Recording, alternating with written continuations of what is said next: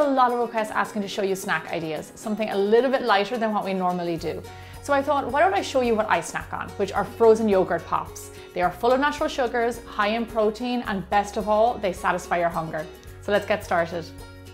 Okay, so I don't know about you, everybody is different, but when I realize I'm hungry, I have to eat like right now, and I will eat anything there is around me, even junk food. So I came up with these frozen yogurt pops, so I can always have them in the freezer and ready for me to grab. I put together a few of my favorite flavors of pops, and we're gonna start out with a zesty blueberry and lemon. So I make my frozen yogurt pops in my food processor, but if you have a blender, that works just as well. So the base for our pops is yogurt. Now I like to use non-fat Greek yogurt, but you can also use any type of yogurt you like, even actually dairy-free yogurt works really well. I like Greek yogurt because it has higher protein than other yogurt, and also it is really filling, which is what you want from a snack. On top of our yogurt, we are going to add in our blueberries. Now I like to use frozen blueberries when we're not quite yet in berry season, but you can use fresh, that's not a problem. Just do me a favor and look on the back of the pack and try not to buy berries that are berries and sugar. It's totally not needed, you just want berries in there by themselves. For our zesty flavor for these pops, I'm going to put in a little bit of grated lemon zest. Blueberries and lemon are just delicious together. Like I mentioned before, these pops are full of lovely natural sugars. One of those sugars is honey. If you don't eat honey, you can also use agave or actually even maple syrup. That will work really well too. And that's it, a handful of ingredients. It's gonna make our lovely treat. So pop on the lid, and now we're just gonna pulse it until it's nice and fine, everything is pureed well. The flavors that I'm doing are just suggestions. You can add in any fruit you like and even add in flavors like vanilla, cinnamon, whatever takes your fancy. And there you go, that's it. Probably only took, I'd say, around 30 seconds to a minute. Oh my gosh, look at this gorgeous color. It's lovely purple. Lemon and blueberries work so well together. I think it's just because they both have a lovely, fresh kind of a flavor. Okie dokie, this is ready to be frozen. So we're gonna put it into our containers.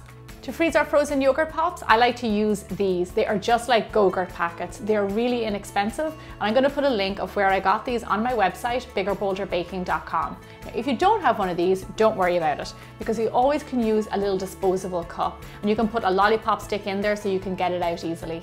Put your yogurt into a little jug because it makes it much easier to get it into your pack.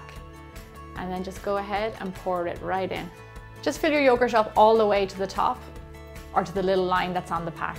Then get a little squeeze on top. And there you have it. Your frozen yogurt pop is ready for the freezer. A few ingredients, a few minutes, and it's ready to go. They take only around 4 hours to freeze, and they will last in your freezer for up to 6 weeks. Our next frozen yogurt pop is a great one because you nearly always have the ingredients for it in the house. It's banana and honey. Just like before, we're gonna add our yogurt into our food processor. To our yogurt, we're going to add in our banana. Now you can use fresh, but I actually have frozen banana because I had too many bananas in my house, so I sliced them up and I froze them. So they work really well for recipes like this. To our bananas, we're going to add in our honey. That's it, just those 3 ingredients. On with our lid, and then we're going to blend it up until it's nice and smooth. Okay, lovely. Only a few seconds. Let's have a little look-see. I love when you blend up bananas because it gets really nice and thick and kind of starchy. It just makes you really feel like you're eating something.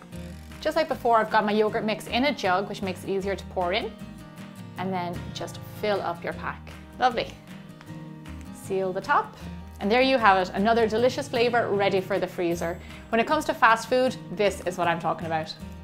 You probably have noticed from my recipes that I adore tropical fruit. So our next flavor is mango and strawberry. They are 2 flavors that work really well together.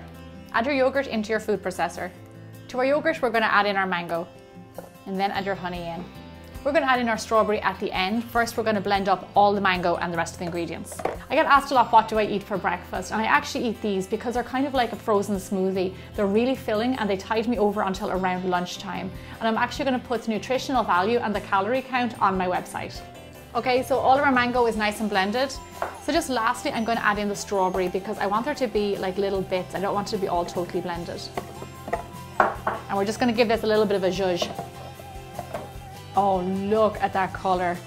How beautiful that is. Put your yogurt into your jug and then into your packages. Then seal it up nice and tight. And this lovely little guy is ready for the freezer. Now, if you don't want to miss out on any of my upcoming videos and like this recipe, then don't forget to subscribe to my channel. Now on to the next flavor. This next flavor is really lovely because it is both sweet and creamy at the same time. It is peach and raspberry. Into your food processor, add in your yogurt. To our yogurt, we're going to add our fruit, which is peach. and then raspberries.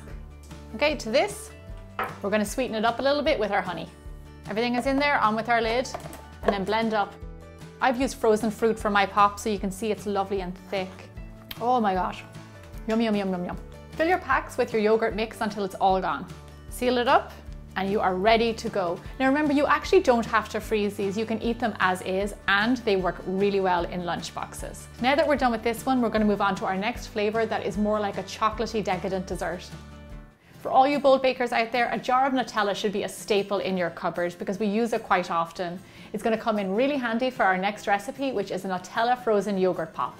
This recipe is even easier than the others because it just requires 2 ingredients, our yogurt and of course, yummy Nutella.